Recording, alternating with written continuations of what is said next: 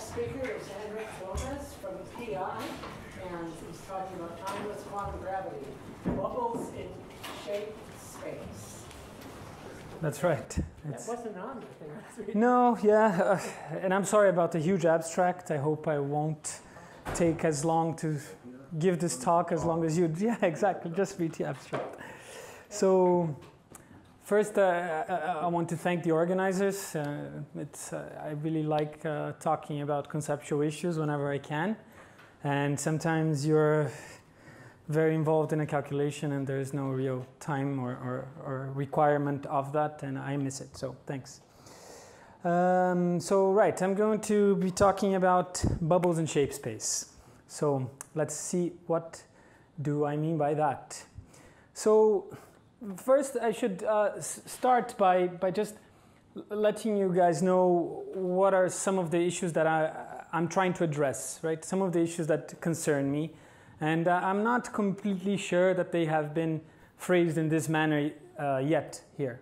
So I think there is if you take the quantum mechanical properties of quantum superposition principle and non-locality of instantaneous measurements, it can be said that they clash, right? They clash with the general relativistic properties of a fixed causal structure and space-time covariance. For example, when you talk about, and this is something that even when I was reading my first books of physics, I read this great book by Wheeler about general relativity, where he talks about curved space-time. It's really beautifully illustrated. And then I read some other book about quantum mechanics, and he talked about the double slit experiment. It was by Paul Davies, I think. And already at that time, I think it was beginning college, and I was puzzled by, if you have a double slit experiment, which one is sourcing the gravitational field, right? Is it, if you have a superposition of particles, which one is actually sourcing the gravitational field? And that's something that stuck with me for a while. And so you also have problems, even if you go to non-perturbative QFT, and you have this property that space-like operators with space-like separated support should commute. But when you have superpositions of gravitational fields, with respect to which ones are they being, are they space-like separated, the supports? You don't know. And it's not very clear how you make sense of these two things together. Right? And this, I think Daniele addressed this a little bit. He said, look, you need certain notions of time, etc. Talk about unitarity. And before you can, and there's also the property that we usually think of measurements as being non-local, or they collapse the wave function everywhere, usually in quantum mechanics. And general relativity, you have space-time covariance, right? This is something that's, and these problems still leave out the measurement problem in the foundations of quantum mechanics. And here I will. There is implicit in what I'm going to discuss an attitude towards that measurement problem, but I would love to get philosophers' feedback about that and understand better how it fails to address or does not fail to address a measurement problem in this context. So let me start very briefly by giving you a picture of these three really nice guys. I think you probably recognize the first two. Right, this is Heisenberg and Bohr, and that is Sir Mott. And I'm putting this picture up there because around the end of the 1920s, 28, 29, Einstein, the usual gadfly of quantum mechanics, he posed a question to them and said, look, if I have a radioactive element in a bubble chamber. So this is a chamber full of water molecules in vapor states. And if this alpha particle decays, or there's a radioactive element which releases an alpha particle, it will form linear tracks on this bubble chamber. And how come? Well, because the wave function of the alpha particle is spherically symmetric. Right, so his question was basically, so how come I don't get, things like this? And And then these people started addressing it, and Heisenberg and Bohr thought of the water molecules as playing the role of a classical observer, basically. So the water molecules for them was a classical component, and they were collapsing the wave function of the alpha particle, and they showed it that way, that it formed linear tracks. But Zermatt wasn't happy with that, and I don't know if you can read that from over there. But he said, so this present note is suggested by Darwin, which was Darwin's grandson, in fact, I think, and is intended to show how one of the most typically particle-like properties of matter can be derived from the wave mechanics. So in the theory of radioactive disintegration, as presented by Gamow, the alpha particle is represented by a spherical wave which slowly leaks out of the nucleus. On the other hand, the alpha particle, once emerged, has particle-like properties, the most striking being the ray tracks that it forms on a Wilson cloud chamber. It is a little difficult to picture how it is that an outgoing spherical wave can produce a straight track. Right? We think intuitively that it should ionize atoms at random throughout the chamber. So here's a picture more or less at a time. You can see the tracks at the gas chamber. And the question is, so why do spherically symmetric wave functions produce collinear rays? And in fact, what Mott did was he solved the time-independent Schrodinger equation. There was no time there, and he showed that excited bubbles do tend to be collinear when you use. I'll briefly go through the derivation, and also farther ones are less likely to be excited than ones close to the center. What is crucial for this demonstration is that, so here is the conclusion, is that approximating classical history appears from a timeless quantum mechanical setting. So this is already of some general interest. And let me just really briefly, I won't address everything here, but you can show this by using a perturbative scheme on the interaction between the alpha particle and the water molecules, or the ones that you're going to ionize. And you just model them as two-state detectors, so just basically occupied or unoccupied. And you have the interaction Hamiltonian to be localized on certain points. So this function f is a function that will localize the water vapor molecules in the jth position or around the jth position. And then you can solve perturbatively. So this right-hand wave function here just says, look, at a perturbative level I will have j1 to jj at either occupied or unoccupied position. Because this one, the first one here, psi and tensor product with all the zeros, is the one where no bubbles are excited. And you can use you can use an iteration procedure to solve it perturbatively. And so in the end, and this is more or less important, you find that for n bubbles to be excited, what you actually need to do is, so this W here is going to be the Green's function of the free Hamiltonian, and with certain boundary conditions, and this is very important. And what you do is, in fact, you need to propagate from this position here to the previous bubble to another bubble, etc., etc. So you use the free particle Hamiltonian Green's function to see how. So basically, you're saying, look, for this to be excited, I need to use some kind of transition amplitude from here to here, and you need to symmetrize. And you see how you get the amplitude from concatenating all of these. And but here's what's the important point, and this is how Mott derived the linearity of this, is he used a semi-classical approximation. Now the semi-classical approximation just says the transition amplitude to go from configuration I to configuration J can be decomposed in that form over there, where you have some amplitude delta, which is usually called the Van Vleck determinant, and times an exponential of that's the basic, well, here it wasn't yet, but that's the Hamilton-Jacobi functional, so it will solve some differential equations when you plug that into the Schrodinger equation. And it basically corresponds to classical trajectories.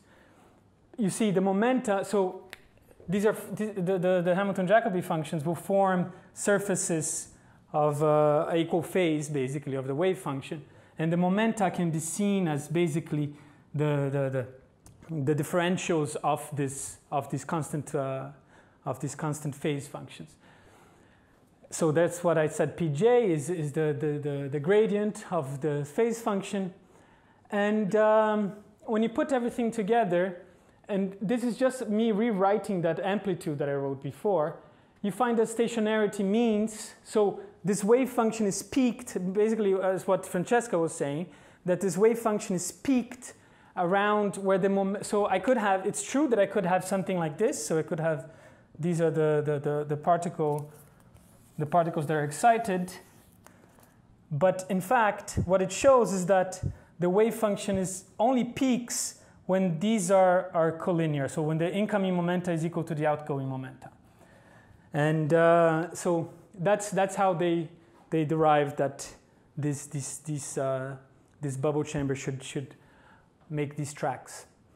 So two things are important here. These are the two points that I want you to take forward for the rest of the talk, is that a boundary condition was important. So there's an origin in configuration space. I didn't show you how or why this is important, but basically, if I didn't have a boundary condition, I couldn't have set the Green's functions the way I did, and it wouldn't. I would have a superposition of all of these Green's functions, and it wouldn't have formed such nicely linear tracks like it did here. So it is important to have this. In this case, it's just set up by spherical symmetry, these boundary conditions. And the semi-classical approximation are the ingredients that yield the formation of this structure. So my starting point, and I don't think this is new, at least in suggesting that it can be a way forward, is to use MOT as a starting point to solve some conceptual problems in quantum gravity. And I think, well, Hartle-Hawking has been mentioned here before, and there are other proposals for having a wave function of the universe. And I think an analogy could be made with the Hartle-Hawking and also Vilenkin's tunneling proposal. Right? So these proposals, they say, look, that's my wave function of the universe, psi of h. So h here is going to be an instantaneous 3 metric. So any possible instant of the universe, let's say. And then you integrate over all possible spacetimes from some given boundary condition, which I here call G0, and this instantaneous metric, or this instantaneous 3 metric, this 3 metric H. And for Hartle-Hawking, they actually try to choose this one of these boundary conditions to be some kind of Euclideanization, where time basically becomes Euclidean, so it rounds off as in like a 4 sphere and the cap of a 4 sphere. And for Vilenkin, he just, or at least originally, he wanted to be some sort of tunneling, and so he just said, well, I'm just going to take it universes from nothing. I'm just going to take G0 as being the completely degenerate metric. So the completely degenerate metric says that you have all these points, but the distance between any of them is 0, because it's just the 0 metric. And I would say that it's a many worlds view, but if nobody objects. But right. So what do I like about this approach?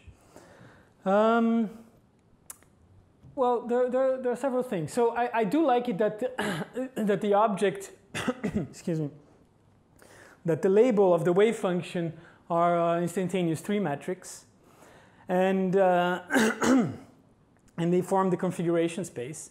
I also do like it that there is an origin, like in the Mott bubble chamber experiment, because I want to be able to have some way of forming structure from semi-classical approximation of the wave function for the entire universe.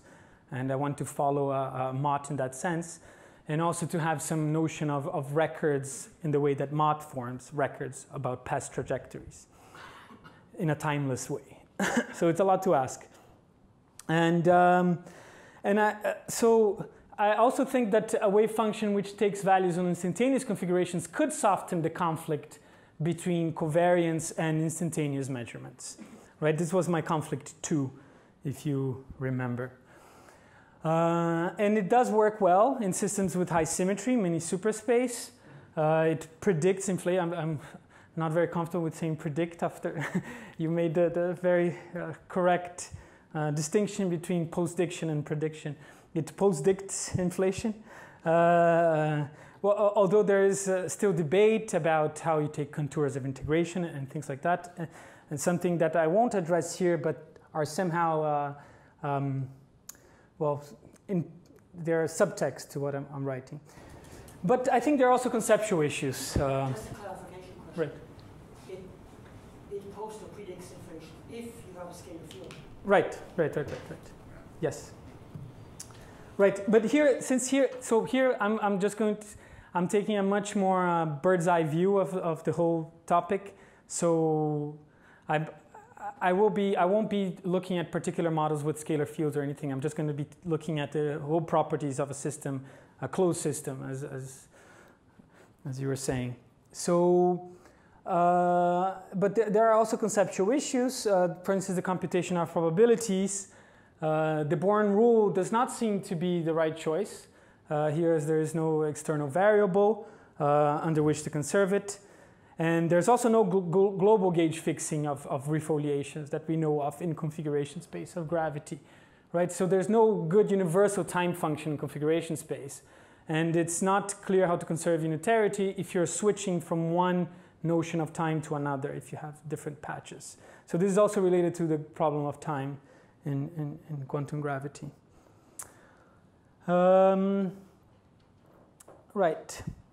So regarding the boundary conditions, and this is slightly technical, so I won't spend too much time in it, but the way that one does write the path integral more explicitly, this is basically done by Teitelboim in one paper and then Harto and Hallowell in another, is you can consider all the histories.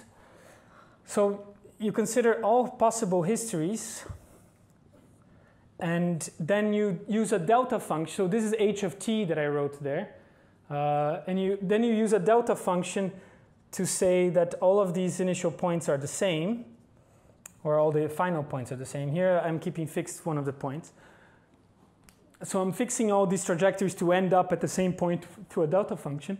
And that big delta there and the functional delta are gauge fixings and Faddeev-Popov determinants. These are things to make sure that you can do a gauge fixing of the path integral. So the path integral is not, it has non-degenerate propagators and all of that, but you can do it in a gauge invariant way. This is what the Faddeev-Popov determinant is there. There are many complications to do this in GR, because especially in this way, in this 3+1 way, because, well, maybe I don't know how much you guys are interested in this, but there's a problem there because in GR the constraint algebra is not a real algebra, so this is not a real determinant. So usually a determinant like a Jacobian, it would be perfect to change coordinates because it compensates extra things that you'd get on the change of coordinates. But in this case, it's not a real determinant, so you need to use more complicated methods like a Fradkin-Vikovsky method, etc. But my point here is that regarding the boundary conditions in the path integral, so for instance, suppose this is the space, the board is the space of all three metrics, and the space of the positive three matrix, so the actual three matrix. So suppose the board is a space, of all the symmetric tensors, 0, 2 covariant tensors. The actual space of the positive three matrix is like a cone inside this, because you can add 2 3 metrics and you still get a 3 metric, but if you subtract 2 of them, you can get out of the space of positive 3 metrics. And on the border, these 3 metrics are degenerate. So in the original paper by Harto and Hawking, they actually postulate conditions on the path integral. They say, well, our paths can never cross. Basically, they say we want our wave function to be 0 on these curves here, on where the determinant of the 3 metric would become degenerate. So where the 3 metric no longer describes a slice of space, let's say, right? It now can have different signatures or be degenerate, and you'd get change of topology of that. So maybe, it's not so bad. But in any case, they say that, but of course this is not meaningful from a space-time perspective. Because space-time, if you do suppose one of these curves crosses this point here, but if I do a refoliation, so this is the space of 3 metrics, right? And suppose I have a space-time here, and if I do a refoliation, now this curve might not cross anymore or do something else. So you need to bring in a lot of machinery to make sense of these things that I'm saying. But and my second criticism is regards the boundary condition is that there seems to be no consensus on what is the origin for a configuration space, or what is the origin of this wave function. So you have the Willenkin proposal, you have the Harto-Hawking proposal, you have also Andre Linde's proposal, which is something related to the Willenkin proposal. Right, so now finally to what more towards my area of expertise is I think there are new considerations that you can bring to bear on these problems, which is shape space and its topology.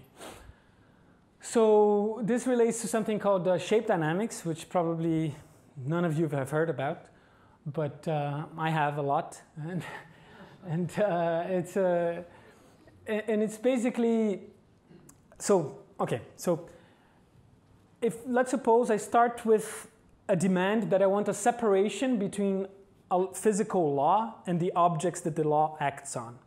This is very abstract, but it basically means that I want a separation between evolution and initial values, right? That are taken to be fundamental. So I want to say that an initial value formulation of a theory is actually more important than a covariant formulation of a theory. It's more fundamental, that the covariance is not a fundamental property of any theory that I want, but it should be an emergent property relationally, let's say. So this type of formulation, it is indeed more sympathetic to instantaneous objects. Like I want to be more compatible with certain notions of quantum mechanics. And then the second thing that I want is that I want to only have relational access to these objects the law acts on. So, for example, if I have, so let's say I have these two markers, and these are the objects that any law will act on. They're already acting, etc. But I only want quantities that are relational to make sense of the theory. So, for instance, the relative size should be an object that the theory acts on. So I can only talk meaningfully about the size of this marker with respect to something else, and so on. And also position in space should also be relational. I can only talk about position of something relative to something else.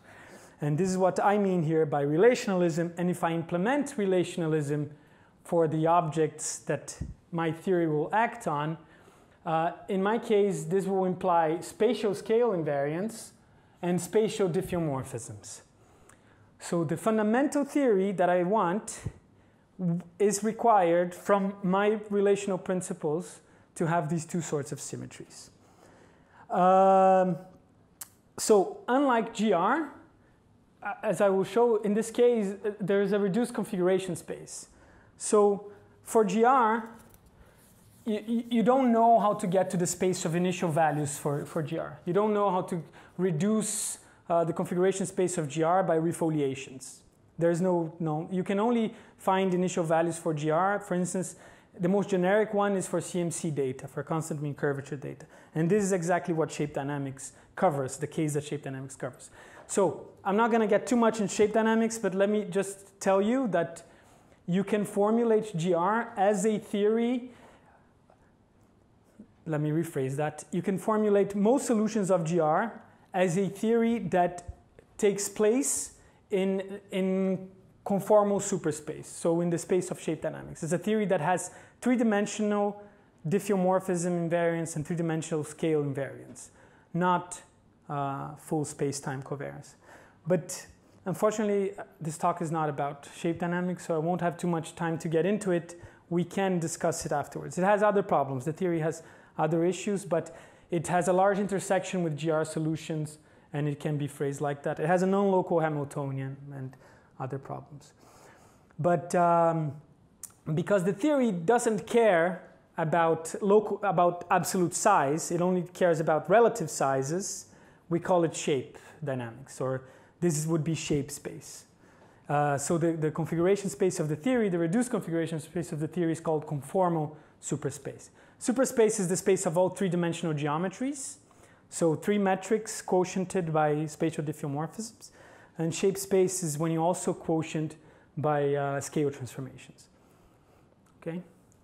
So let's take a breather and let me have a quick summary of the points that I want you to remember from what I said until now. So one of the points is that I think Mott bubbles can form the illusion of history from a timeless setting, but it needs good boundary conditions. The other thing is that Hartel-Hawking and Vilenkin could be an instantiation of Mott for the universe, and also with scalar fields predicting inflation. But there are conceptual issues as a fundamental theory in regards to probabilities and boundary conditions. And I think shape dynamics has a well-defined reduced configuration space, which is the space of conformal three geometries. And it doesn't need a gauge fixing of refoliations, because refoliations are not part of the local symmetries of the theory, of the fundamental local symmetries of the theory. So the questions that you could pose is, of course, after I've said this, is can it overcome the covariant obstructions to the boundary conditions? And does it provide a consistent notion of probabilities and resolve some of the conflicts and help me sleep at night? So this is, I'm sure I won't have time to cover all of this, but maybe the three first items, I'll try to tell you how the theory is constructed so that there's no non-unitary measurement process. I don't think there's a notion of that here. We'll uniquely obtain a Born rule as a volume element in reduced configuration space, and then time, including space-time, will emerge as an effective concept, very much in the same notion as in the Mott bubble chamber. I hope to explain you more about that. And these last 2 points I won't get to. So let's go to the wave function in reduced configuration space and the fundamental asymmetry of shape space. Okay, so the general prerequisites for the constructions that I have, they can be quite broad. I will use them in a particular instantiation, so I will use them for shape dynamics. But in fact, I could say that I have some set which encodes a weak notion of locality, neighborhoods. So maybe it's a network, although I haven't really tried to translate this to spin network or anything of the sort. And in my case, it will be a closed topological manifold, so it will be just S3, just a three-sphere. And then I'll give the set of all possible field configurations over this manifold, right? So the example that I have, for example, here that I'm going to be using is the space of all three metrics on this S3, on this three-sphere. And then what will I require of my symmetry group?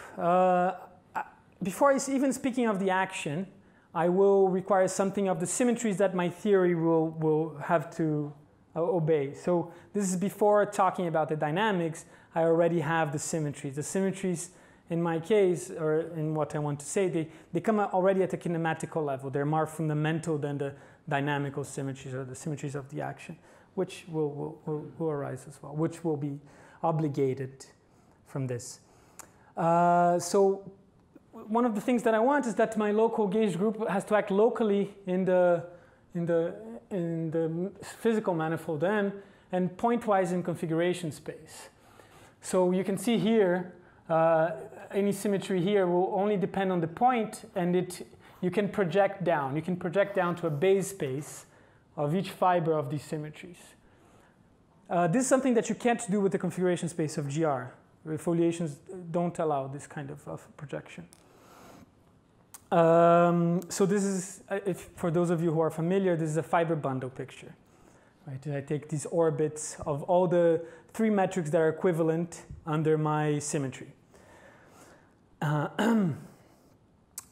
Oh, by the way, and so if I use metric variables, it's already very restrictive to have a symmetry that acts over the whole of the space of three metrics in this manner. You can have spatial diffeomorphisms and spatial scale transformations, and only a spurious type of symmetry transformation that I don't really know how to characterize. So it's very difficult to find things that make sense. Besides giving you the structure of geometry and conformal geometry. Right. But more than that, and this is crucial, is that I will assume that there exists a unique orbit corresponding to the most homogeneous element. So let me go back once. So here you have this quotienting, right? But I have points here. I can have points in this configuration space that have certain subgroups under which they don't move. These are isotropy subgroups. So for instance, if I take a point here that corresponds to the three-sphere, I'll have some subgroup of the diffeomorphisms that don't move it, all the isometries of the three-sphere, right? They won't move the point around because the rotations don't change the three-metric. And you have different orders of these types of isotropy groups.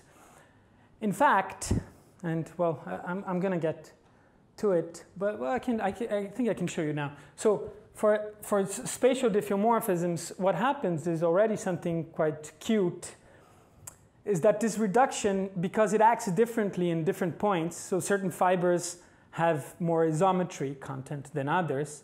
When you take a reduction, when you're quotienting out by this vertical direction, it changes from point to point how much you quotient out, because there's different degrees of symmetry.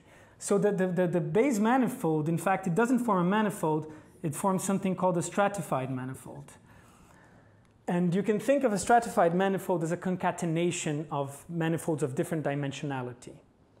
So you have, as in a cube, you have, a manifold that is the bulk of the cube, and those corresponds, let's say, to the metrics that have no symmetry.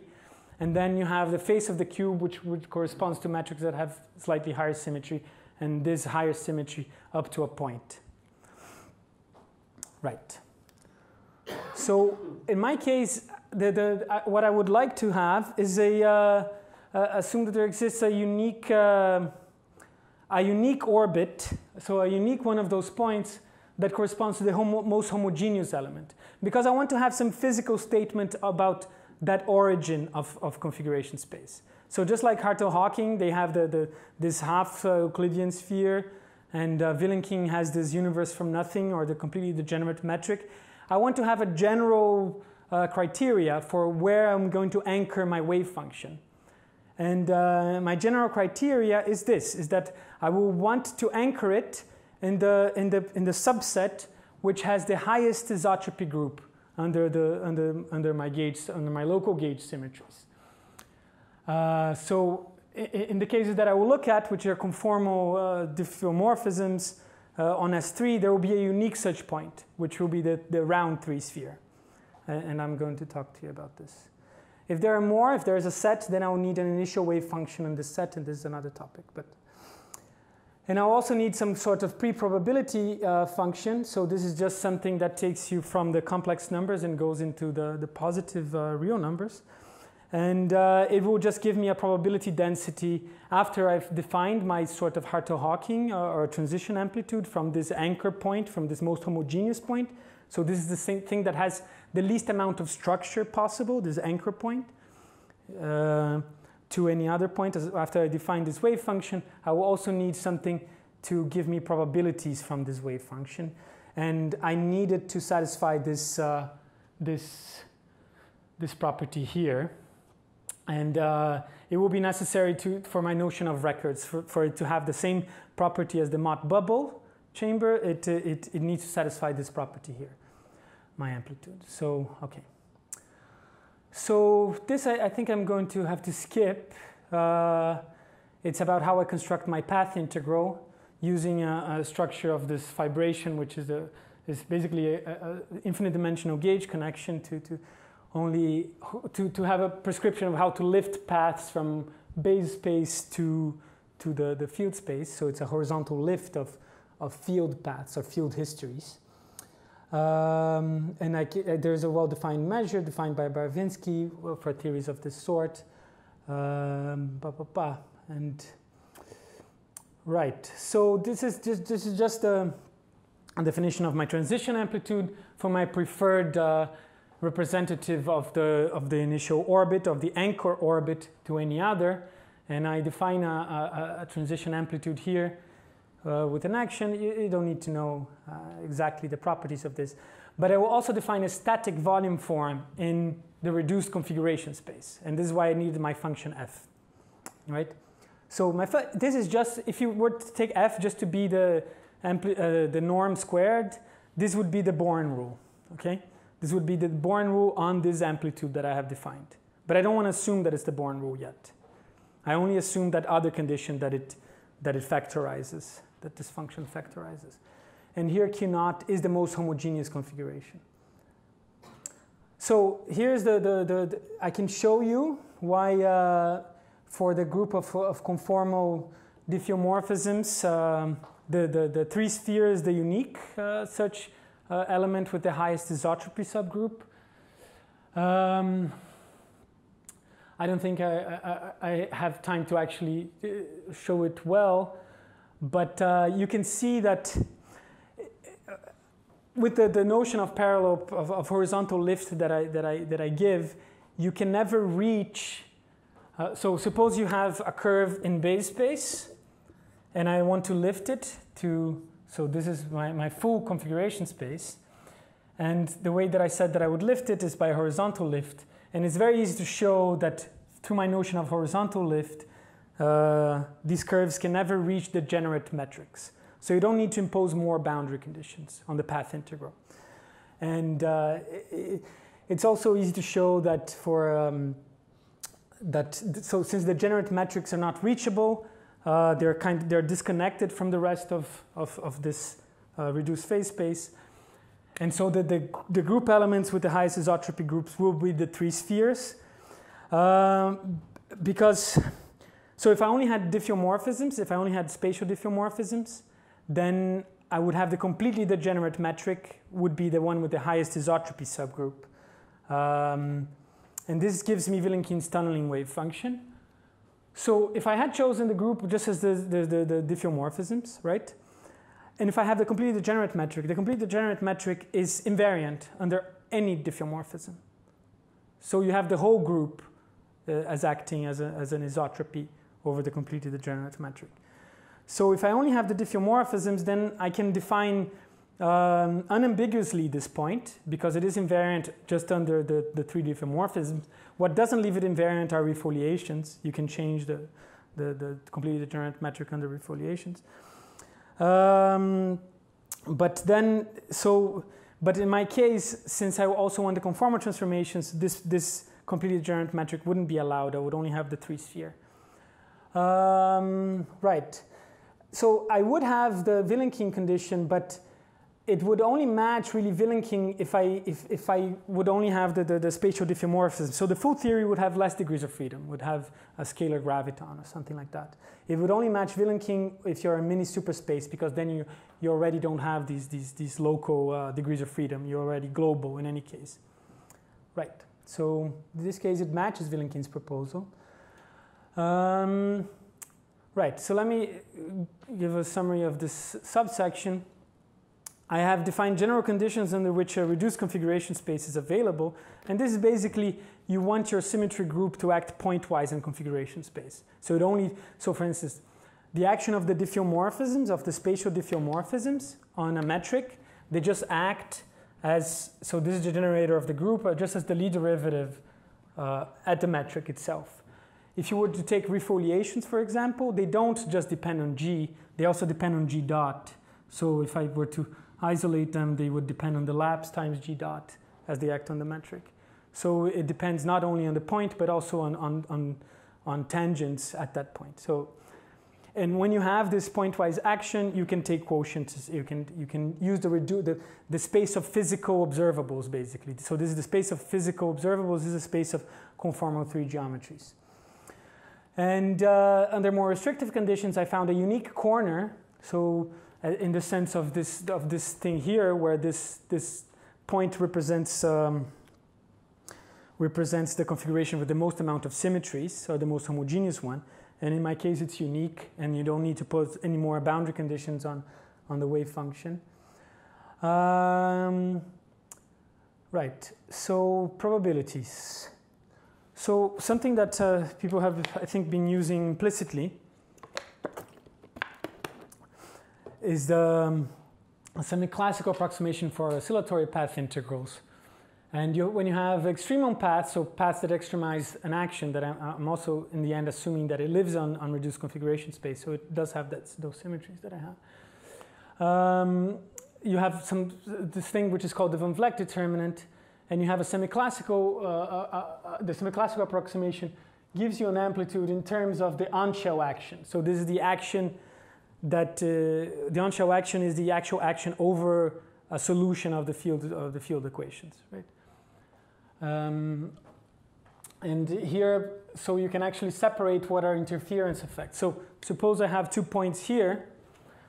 This is QI, and this is QF, and I will have many extremal paths, and or many paths that satisfy the equations of motion. But let's say I can find the transition amplitude from here to here as basically satisfying, as basically just calculating interference over classical paths.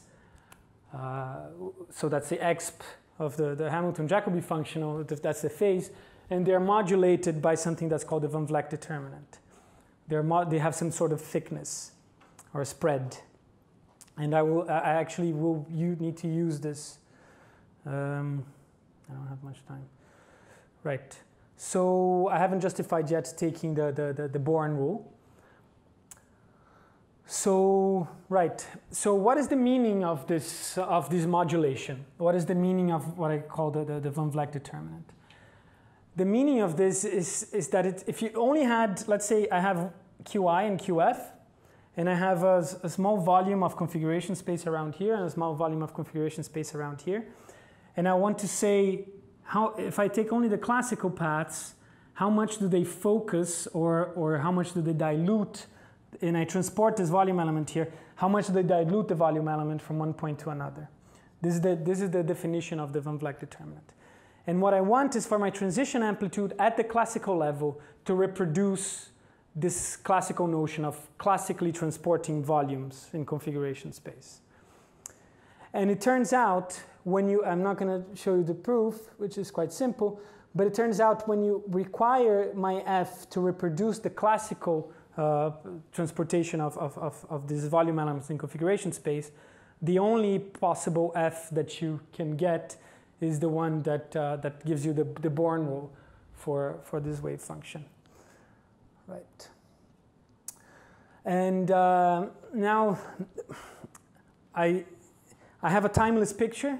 I need to tell you how I think about records, or how do I think about this point in time here as having a notion of time, of records between here and the Big Bang, let's say, or in this case here and this anchor. And so the notion that you can have is that I will call a record if all the extremal paths, so all the paths that extremize the path integral. So this drawing is a little bit more complicated, but because here I use the coarse graining of the paths. So, but you can just imagine it at some limit when the action of the paths is much greater than h bar. They all have to cross on the same point. So imagine this is the anchor, the origin of the universe, or whatever you want to call. It's all static. And imagine this is the present moment now, or this is a configuration space. I don't know if everybody can see this. Now imagine that I have all possible extremal trajectories. And all extremal trajectories that went from here to here actually cross the same point. then you can show that the transition amplitude, as I defined anchored, so the transition amplitude here, it decomposes in a transition amplitude from going from here to here, and then a transition amplitude from going from here to here at the semi-classical level. So that means, by my attributes, that the probability also decomposes. So the probability for this final configuration here, or the volume element on this final configuration here, it decomposes and depends, it's conditional on the volume element of this recorded configuration here. So I think of that configuration in the middle as somehow being a record of, or recorded in the last configuration. All right? Although I think of this physically as having here, for example, a photograph of the experiment that we were having. So a record is a property of this final configuration here, a record of a different configuration.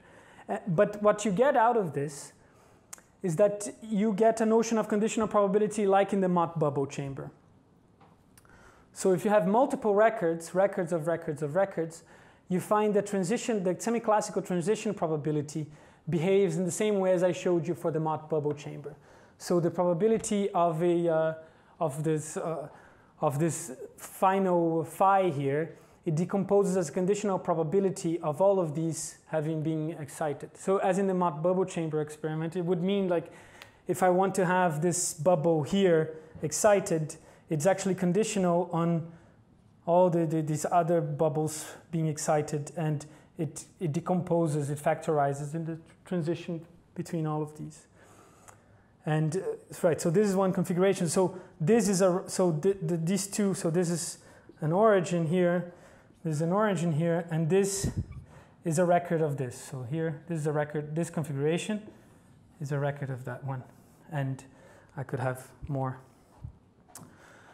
For the first three cases, I have records. For the other one, no, because the ordering between the extremal paths doesn't match between the different records. So anyways, that's a more complicated thing. And I can also, then I would also talk about the conditional probabilities, because when probability has a record, and I quotient it, the transition amplitude between the anchor and the record itself factors out. So I don't need to know everything that happened to the universe before I set up the initial conditions of my laboratory or something like that, although I haven't really talked about subsystems. So here there's no time, but we still want to define conservation of probability. So I'm thinking of these things, of the wave function and everything, as actually defining a volume form over reduced configuration space. So really think of it as a volume form. And this volume form has this property that it relates volumes at certain points with volumes at different points. And since I don't have a notion of conservation of probability, I need some notion of time, but which is implemented by the records. But now I don't want. So for instance, if I have, imagine I have all of these configurations here have a record of this configuration here, right? But I don't know how to talk about conservation of probabilities, because here I have many redundant records. I have this, so this is a record of this, these two are records of this. So I might be overcounting probabilities or volume forms if I count all of these things that are related, basically are in the same classical trajectory. So what you want is to basically cut across these things, as you would usually do with a time function in configuration space. There is a particular way of expressing that here.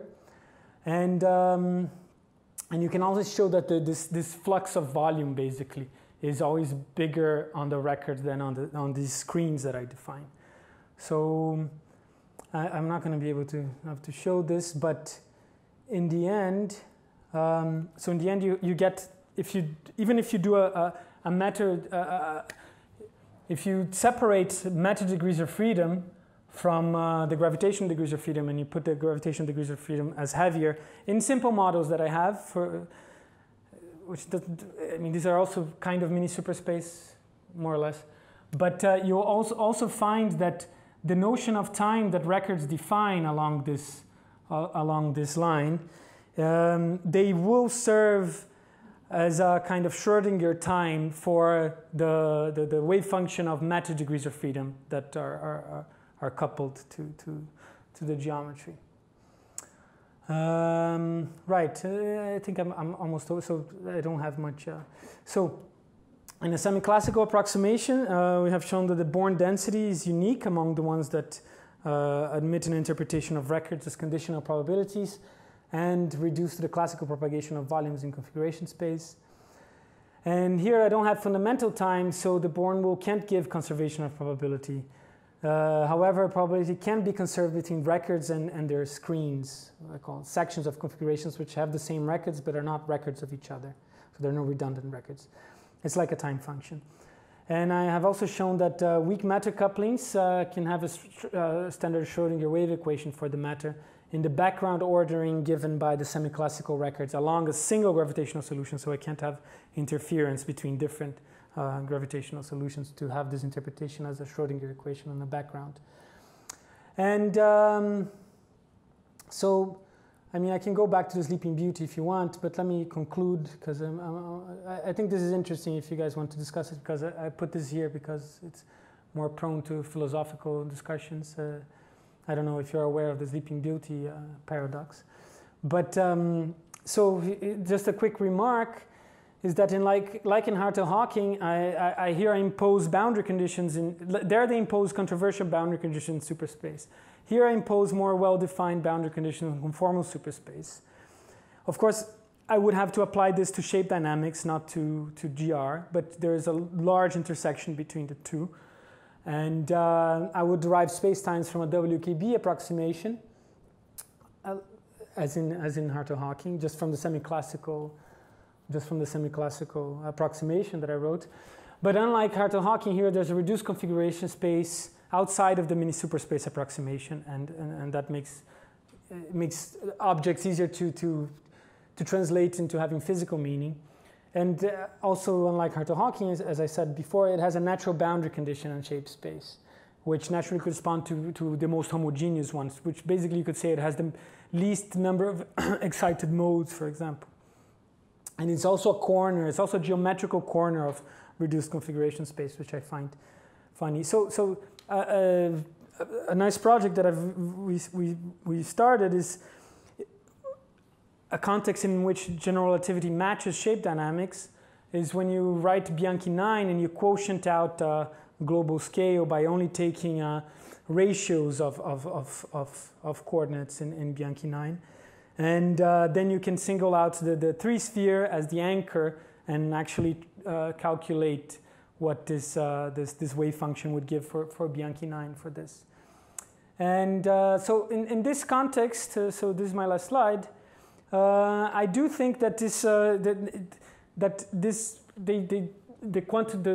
initial conflict that I was mentioning, that I have the quantum mechanical notions of no collapse of, so in this case, it's just a static wave function, right? It's just one volume form.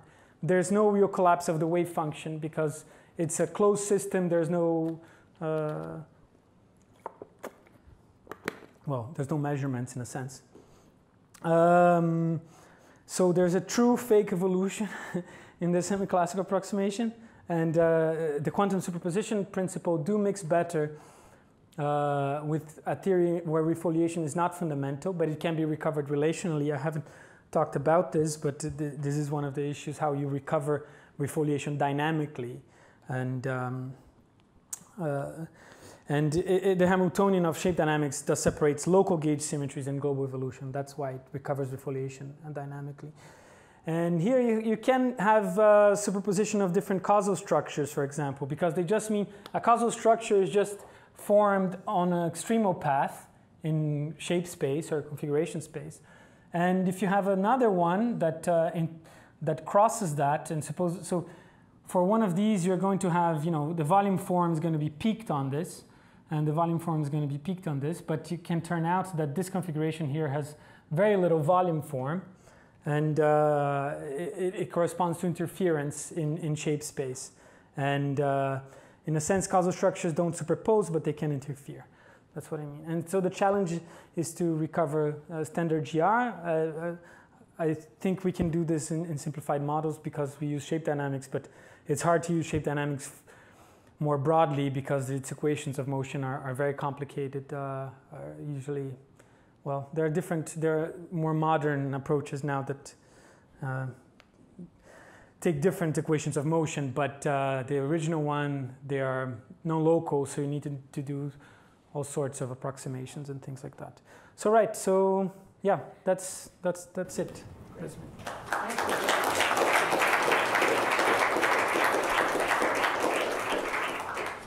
Now we're going to have a few minutes for questions of this talk, and then we'll have the open the panel discussion, but both speakers will be up here.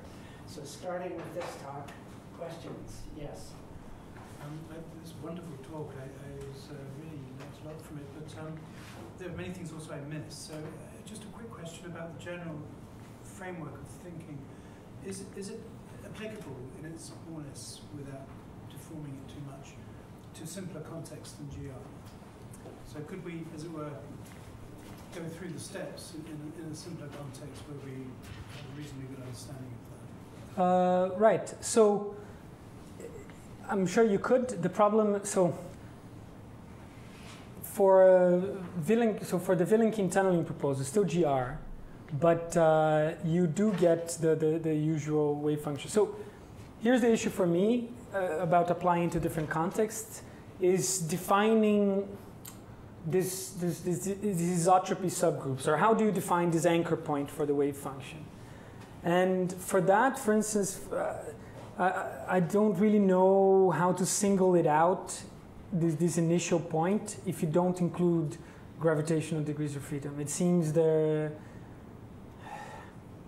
Well, maybe you can. To be completely honest, I haven't thought that much about it. So, okay, for n-particle systems, you can also do it. So and this gives you... I think this will give you... There's a work by Kozlovsky, Mercati, and Dave Sloan, and they have started studying applications of not exactly this, but the formulation of the system as anchored in a point which would have the highest isotropy group as well here.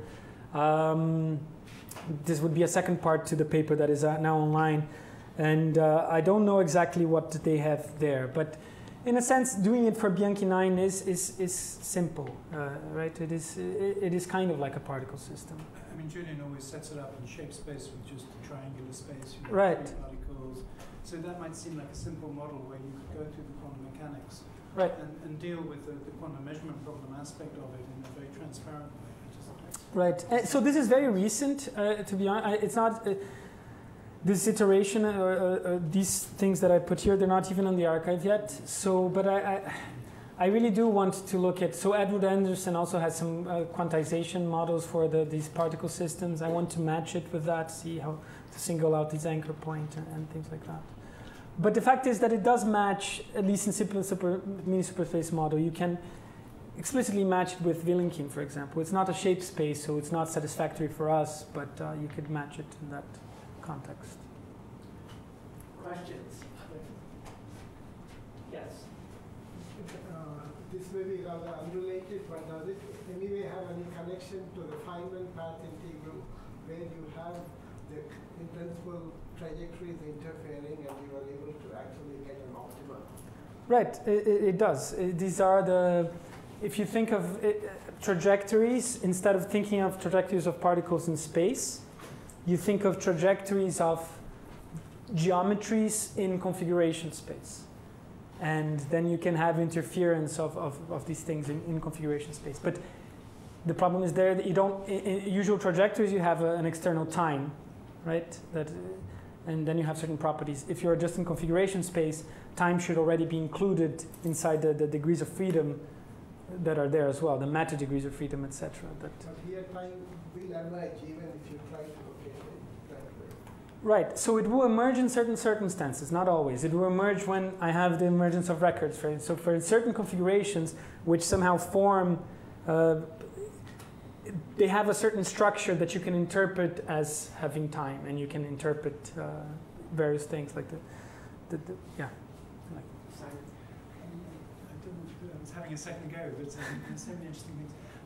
Just on the issue of refoliation, recovering refoliation events, is that, as it were, well, can I put it like this? Is it that underlying the appearance of a Minkowskian structure, there is a genuine privileged foliation, say York time, or is it that one, as it were, fixes a gauge, it's convenient for calculation?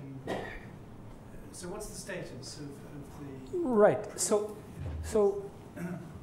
so York time, usually it is used as a convenient, from the point of view of GR, it is used as a convenient tool for calculation. It's the one where you can generically prove the existence of the initial value formulation, so Poseness, etc. So from the point of view of standard shape dynamics, that's not, the view is different. The view is you construct solutions of a system in shape space, and we know of a way to translate that into a space-time relationally. So you couple weakly back-reacting matter fields and so on. And then you reconstruct a space-time from that. And you can match this space-time to space-times that have complete York foliations or CMC foliations. But it can break down as well. And in certain cases, it does break down. So for instance, as I was mentioning this work, you can have a solution of in shape space where if you try to raise it to GR, you would find that that no solution of GR can actually extend over the solution of the shape space. You need to glue two solutions of GR together, which is not a solution where they joined here. So there's some subtlety to these things. Right, from one perspective, York time is a convenience tool. From our perspective, it's not fundamental as well. It's something that you use to try to explicitly match it with GR. But I also want to extend it beyond the need for York time. And Tim Kozlowski is also doing some work on that. So there's a lot of material there.